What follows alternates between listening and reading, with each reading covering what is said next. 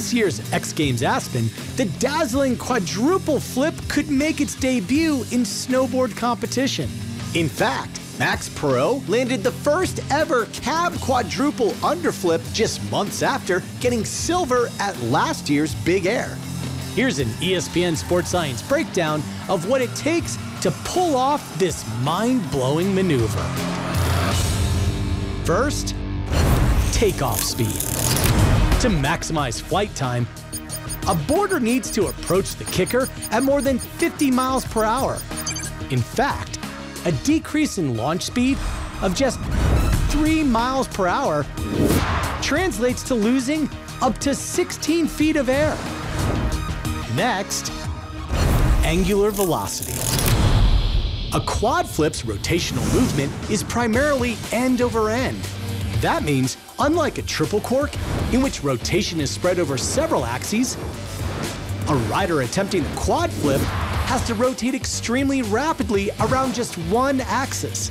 In fact, to complete 4 flips on a single axis in a typical 3-second flight, a rider needs to hit a peak angular velocity of at least 675 degrees per second. That's as fast as a monster truck's tires moving at 22 miles per hour. And finally, the landing. Located inside each ear canal are about 20,000 nerve fibers responsible for keeping track of your spatial orientation. But when you're spinning rapidly, a disconnect between visual information and what's happening to those fibers in your inner ear can disrupt what's called equilibrioception, or sense of balance. This is key to nailing the trick, since boarders will land with roughly half a ton of force. That's more than 3 times the amount of force an Olympic gymnast experiences when sticking a twist off a vault.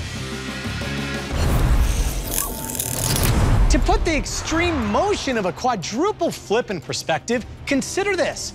Our calculations reveal that a boarder attempting this trick can experience nearly 4 Gs of centripetal acceleration.